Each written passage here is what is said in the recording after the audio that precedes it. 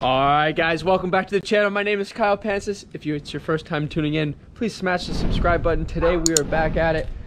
This is the final farewell with this 2012.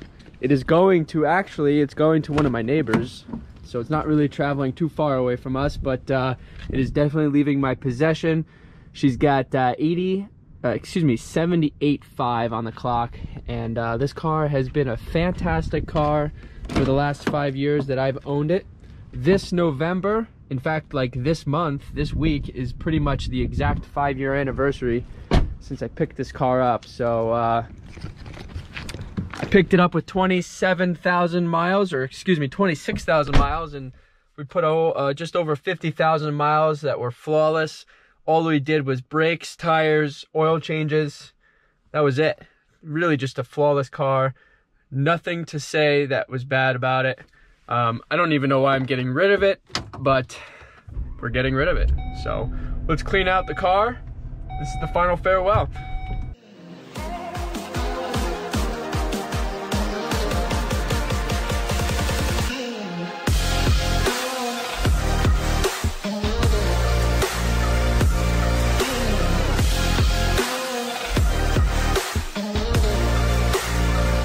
All right, boys, so first things first is we got to pull out our Easy Pass. That's number one.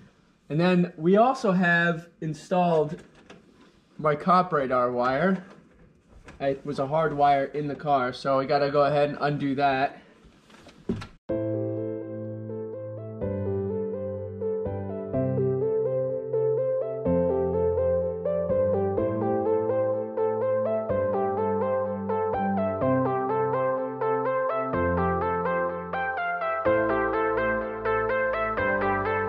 Alright, we got our wire out. Just gonna re-tape up some of the harness on the car so it's nice and clean.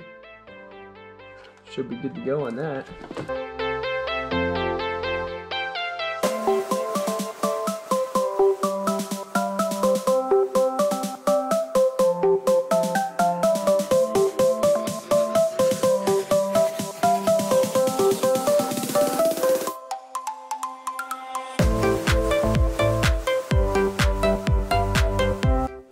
Alright, so we got all that situated. Now it's time to clean out the center console. It's always amazing the kind of stuff you collect over the few years you own a car inside the car. Lots of papers and nonsense, you know. What's funny is a lot of these pens have been sitting in here for 5 years from my old Saab from before this car, and I've maybe once used one of them. You know, stuff like this you don't even touch.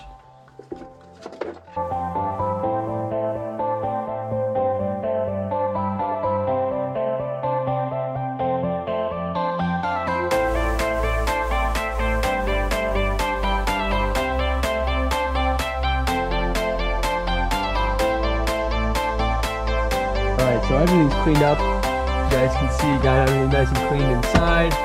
We even kept all of our original outlet plugs nice and clean. I left some of the battery receipts and some maintenance records just so the next owner knows when I changed the battery, which was about 2 years ago already, maybe a year and a half. So it's still pretty good, the battery, obviously. They've lasted about 5 years. So front of the car is good. Let's move to the back seat here. There's nothing back here except maybe a little vacuuming. And then of course an umbrella. All right, so this is gonna be the final farewell errand run with this car. We're gonna, first off, I'm gonna get the outside wash because it's been sitting for the last couple weeks while we're waiting for the DMV appointment to approach and all the stuff to be processed for the sale. So that's really what's been holding us back on this. So the inside's done, as you guys saw. Now we're gonna just get the outside done. I'll put a little gas in there since it's below a quarter. I don't want to sell it to the guy, especially a neighbor. Empty tank, it's not right. So we'll put some gas. We'll be off to the races. So, you know, all in all, like I said, guys, this car has been fantastic. I mean, this car is super reliable. All we've done, like I said, was a battery, brakes, oil change, and tires twice. Over 50,000 miles, 52 to be exact. So, really no complaints, and you know, if you guys are gonna buy a Volvo S60 right now, these things have depreciated pretty nicely. So for $10,000 to $15,000, sometimes less depending on the spec and of course miles and condition, you guys can get yourself one of these pretty reasonable. So if you're looking for something cheap, that's nice, quality, fast, this is the T6 with the 3.0 inline 6 with the turbo. So it's got 300 horsepower, 325 foot-pounds of torque that Volvo put out. That was back when they really knew how to make engines.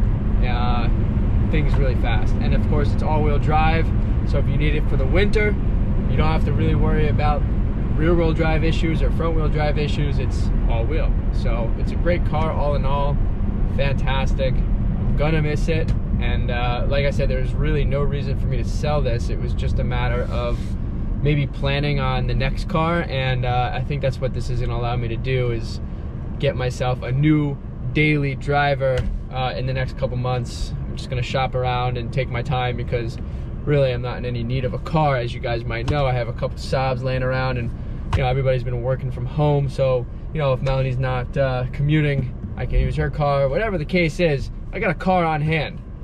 So that's the story here. So let's get this thing to the wash. This is my favorite car wash in North Jersey, and it's because it's literally a hand wash. They have it set up like a normal car wash, and the car goes on the rollers on the track. You get out and they do their thing inside the car before you let it go through the wash. And then on the inside, there's a couple guys that actually soap up the car and wash the car by hand. And then of course it's rinsed off with the machines and air dried before it exits for the hand dry. So everything is done by hand, which is really nice. You don't have to really worry about brushes scratching up the paint. And I'll show you guys the paint on the outside. As you know, we've done ceramic coatings on this car for the last 5 years of ownership, and really took care of the outside, of course the inside as well, but really took care of the outside thoroughly with treatments and protectants. So once we're done here, I'll show you guys what that looks like, and she'll be off and running here.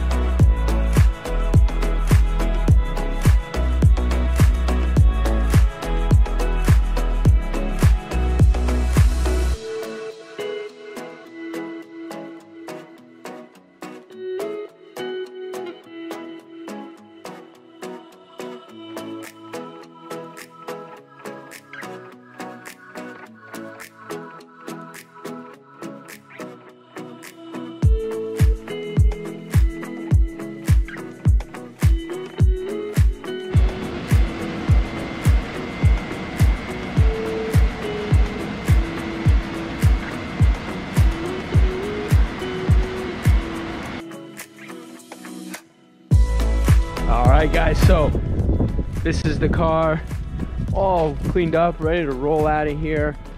Last thing we got to do is take off these good old license plates, since it's no longer valid for me as of Monday. So that's it guys. Next thing is up here, I'm gonna give you a little update on the Saab. So let me just finish up these license plates and we'll be good to go. All right, so we are in the Saab here, and man, this thing's got some warning lights, but none of it's really that big of a deal. So anyways, I've been stalling on this a little bit, and just because I'm trying to finish up all the other projects we've been working on. And here's the deal. We're gonna get a second quote. I already got one. I'm gonna get a second quote for dropping the fuel tank on this to get the fuel pump replaced. I'm not doing that on the driveway. From what I heard, the exhaust needs to be moved out of the way, and if that thing's all rusted, I don't want to really open up a can of worms, and I hate working with exhausts. because it's super complicated to work with because there's no flexibility with working with an exhaust. You're working with metal, right? As for some of the other issues, the airbag light, I suspect, is maybe a sensor that's unplugged or loose wire or possibly faulty, because I'm getting multiple airbag lights at once. What I'm going to do in this video here is post a picture from my phone from the Tech 2 from the local Saab guy, because I couldn't read the codes on this. And what also I discovered is when I first started driving out, the car was fine, and then the second time I started it, I lost some power. It was like kind of not in a limp mode, if you will, but it was not getting full boost and it was loss of power. And then when we scanned the codes, it was showing an open source on the fuel injectors and so on and so forth with some other codes. So I've done some digging around online and discovered that a common failure on these cars is the ECM, which is the ECU, I guess, essentially, can go bad as they age. And what you need to do is, like the ABS module a couple weeks ago, is send it in to get refurbished, and it should fix all of those open circuits that is causing the engine to lose its power. I don't have any engine light, but I do have codes in the system which were showing some of these faults with the fuel and all the things. I'll put that up right here as well for you. So that's kind of like an update on this. So you're looking at like $200 just to get the ECM remanned, and about $500 or $600 for the fuel tank to be dropped. So that's $600 plus is $800. So figure $1,000 all in, really, because there's a suspension creak that we got to fix. So figure $1,000 to $1,200 all in parts for this car, and she should be all ready to go. I mean, everything else is working. We got to reseal the roof a little bit. Other than that, the car runs good. Eventually it needs some tires and brakes, but that's a separate story. So in terms of getting this thing right, that's what we're looking at. Forget the brakes and the tires, because that's any car. So that's the update for you on the Saab. Is we need to pull the ECU out, get it refurbished, and get a second quote on that fuel tank, and then discover where that airbag sensor is faulty, whether it's a plug or a sensor. So I hope you guys enjoyed this video. A little final farewell on my Volvo, and of course an update for you on this Saab, because I know I launched it on the YouTube channel like a week or two ago. So I figured I'd give you guys an update. Behind the scenes, we were doing some work on this in terms of investigating what's up with this electrical GM stuff that we have to deal with here, and then we should be off to the we should be off to the races here. Another week or two, we'll probably start to figure out what we're doing exactly with the car. So stay tuned for more, guys. I hope you guys enjoyed this video. Please like, share, subscribe. Follow me at Pancis if you haven't already, and we'll see you guys next video. Stay tuned.